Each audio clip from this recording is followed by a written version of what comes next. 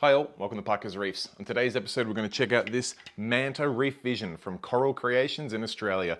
It's a carbon fibre, and I mean real carbon fibre, camera look down tube.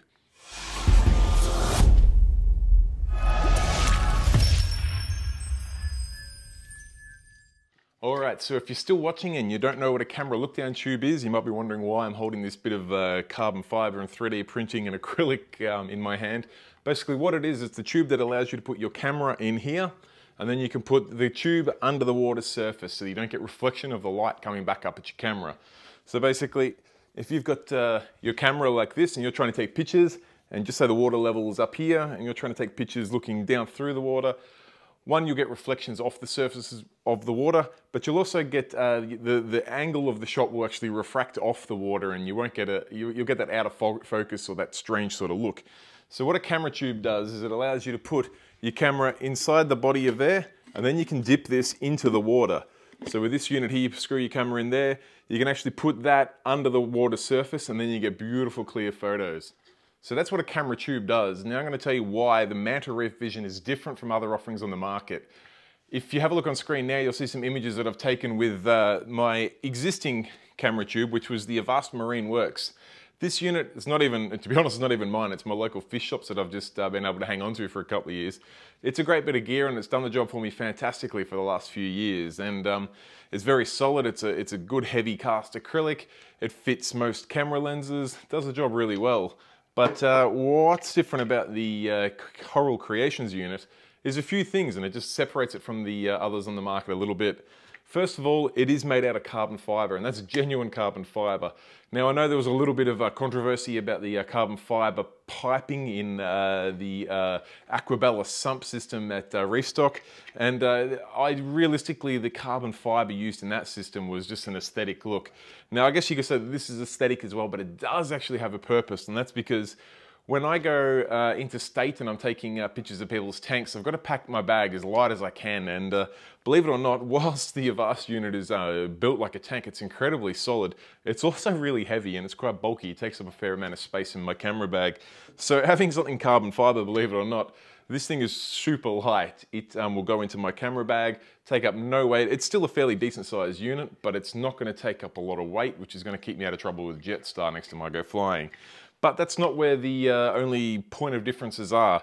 Another one I want to point out is that we have this ridge along the top here, which the creators tell me that that is a splash ridge, so that when you do have your camera in the water, if you get a bit of a wave or something, the water can come up and go over down into there, which is where your lens is, and most of the time lenses are not salt waterproof. So this little unit here has this little splash guard which just stops. So when you've got it into the water's surface, the water comes up to it, it can't splash over, and that's a neat little feature. Very simple to add on, but they've done really well with that. The next point of difference is, you may notice that on the bottom they're both a bit dirty, sorry about that, but on the bottom of this one it's clear. Bottom of this one, it's orange. It's got a filter built in. Now the filter is removable. You can unscrew these and take the filter off. Personally, I prefer to shoot with the filter off, and I'd rather adjust my photos in post-processing. But if you're the type of person that either doesn't do post-processing, or you're just looking for the quickest shot, so if like you're a local fish store owner and you're wanting to take a few quick pictures as quickly as you can, not worry about editing them later, you don't want to change the setting on your lights, you want to leave the heavy blue spectrum, having that blue filter there is going to save you doing that. You can just snap away with the blue LEDs on. Your pictures are going to come out pretty true to the eye. Not as good as if you post-processed, but it can save you a heap of time. Now, like I said, that is completely removable. You can unscrew that, take it off. If you wanted to, you could put a different color on, or you could put something else on, or you can take it off and just have the plain clear plastic. So there's a nice little couple of points of difference. And I guess the only thing really left to do now is to put it on a camera, get some stills, get some videos, and show you how the thing works. Alright, so to fit the unit up to your camera, you see I've already had mine in the tank, which is probably a good little tip. You should probably have a towel about if you're going to have this in and out of the tank. You don't want to get salt water everywhere. I have unscrewed these. Basically, you can unscrew these, take the filters out. There were 2 filters in mine. Actually, there's a few. Looks like I got 3. So you can actually stack those on top of each other to get various levels of filtration if you want it to be really take out the heavy blues. But like I touched on, I like just the clear. I should give that a wipe, get my oily fingerprints on it. I have put this ring back on, and that's because I quite like being able to sit this down that way and not worry about scratching that nice clear acrylic surface. So I've left that like that, and that works well for me. Now all we need to do is grab the camera. Now I'm going to use my macro lens, which is what I just about always use for top-down shots. I've actually taken an extension tube off, which allows me to get really close, but I'm just going to run with the macro lens. I'm going to drop that into the body here. Now, if I wanted to, I could go all the way down. I like to just tighten up onto this rubber ring here, the focusing ring. It allows you to do a few extra things. You can still access these switches. You can also manually focus if you want to. Plus, the rubber ring gives you something a bit more to sort of grab onto. The only other thing really to do now is to make sure that you've got it somewhat lined up. You don't have to get too pedantic on this. As long as in your picture, you're not seeing the bottom of the ring at all. You want the lens to be shooting all the way through. So to check that, what I generally do is start up the camera and just switch over to live view. And then I can see that I'm not cutting. I can't see any of the tube in the picture at all. So the only thing left to do now is take some pictures and see how this thing goes. Okay, so we got the Manta Reef Vision tube onto my camera. I'm going to switch my camera on. I'm going to set to some fairly base level settings, which I'm just going to switch to 1/100th of a second for the shutter. I'm going to go with f2.8 because I'm going to go with those real contrasty macro shots, and I'm going to leave my ISO at auto. I'm going to pick a subject. In fact, what I tend to do with these sort of shots is I put the live view on, so I'm not actually having to look through the lens itself. And I'm just going to focus in on the first thing I can find. There we go. Alright, so I grabbed a few sample shots here using the Coral Kreations Manta Reef Vision, and you can see that the pictures come up incredible. Now these first few pictures here were taken with my Canon 5D Mark III and the Canon 100mm macro f2.8 I should say, with very little post-processing at all. That being said, these images were taken with my metal halides on, which give a really nice and easy to photograph color spectrum. In a second, you'll see some pictures I took on my frag tank, which was lit by just blue LEDs. And I did those with the orange filter on. Here we come now. These ones here, and you can see they turn out really, really well. And I even grabbed a little video, which I'll show you now. And I'm quite happy. I used no post-processing at all. That's what it came straight off the camera with. And I think you'll agree, it's a pretty good result, and it's definitely going to speed up the process for a number of photographers and also local fish stores out there. Alright, so that's the review on the Coral Kreations Manta Reef Vision camera look-down tube. This is the carbon fiber version. Really the only thing to do now is to sum up with some pros and cons, let you know where you can buy them, and I'll leave you to get onto your other YouTube adventures. So we'll start off with my 3 cons, because I always like to finish on a high note. The first con that I'll point out is that some of the components are printed, they're 3D printed. So you don't always, it doesn't have the best feel to it, I guess, those parts, because they are 3D printed. They're not really all that structural, so it shouldn't be any of an issue there, but we've got to go with a con somewhere.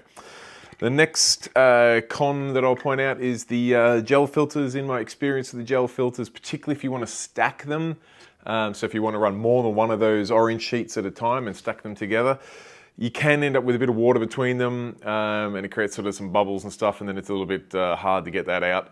My tip around that would be to either use no gel filter or to use just one, so you don't get those layers between them. But again, we've got to come up with 3 cons, so that's a third con. Sorry, that's a second con. And our third con, yeah, I'm going to struggle to come up with one here. I guess you could say that it's carbon fiber and it's unnecessary. That's going to depend on whether you need to travel or not, and whether those extra few hundred grams in your bag are important. I know I get 7 kilos of checked-in luggage, of carry-on luggage when I fly, and every ½ kilo means the world to me. That being said, it does add to the cost being carbon fiber because it's an expensive material. So they're my 3 cons. Let's get on to the 3 pros. Now, first pro is that it is carbon fiber and that it's very light. This unit here, even with the extra acrylic ring on there, the screws, this is a good length tube as well, it's not a short one. It is still very light, and it doesn't tip the scales much at all. I think it was 400 grams all up. That's really light, and it's going to fit in my camera bag. It's quite small. It's the first pro. Okay.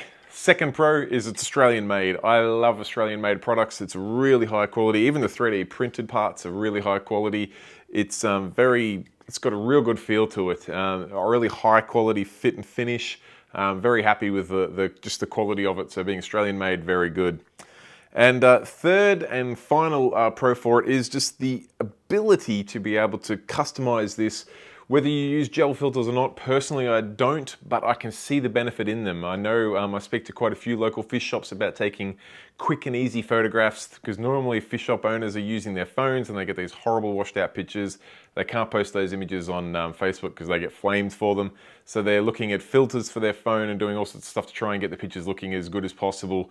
But everyone knows that if you want to get a shot like this, you've got to use a top-down viewer. And then when you use a top-down viewer in a DSLR, you've got a whole heap of time, minutes, hours, depending on how far into it you go, to get the post-processing right if you want to get a picture that you can print out on a huge canvas. Now that's all good and well if you're printing on a huge canvas, but if you're taking 50 or 100 pictures to upload onto Facebook as a Coral album, you're going to want to punch them out pretty quickly. And being able to put a gel filter on here is going to be an absolute godsend to many people out there. So it is my final pro on the product. Other than that, I'd like to just point out that you can pick these up from coralkreations.com.au. Kreations is with a K. Jump on there, check out their website. They've got the different pricing options. You can get the gel packs, you can not get the gel packs. You can get all the information on there, so jump on their website. If you think this product's good for you, I'm definitely going to be using it from now on. It gives me some options between, maybe I could have different lenses fitted up into these ready to go between the Avast and the Coral Kreations, but this is a really cool unit and I'm looking forward to using it in future. So if you've got any feedback, any comments, any questions about the Reef Vision itself, be sure to pop the questions down below in the comments section. If you've enjoyed the video, give it a thumbs up. And as always, if you'd like to see more reviews and videos like this, be sure to subscribe and hit that bell notification so you don't miss any videos in future. Till next time guys, thanks for watching, catch you later.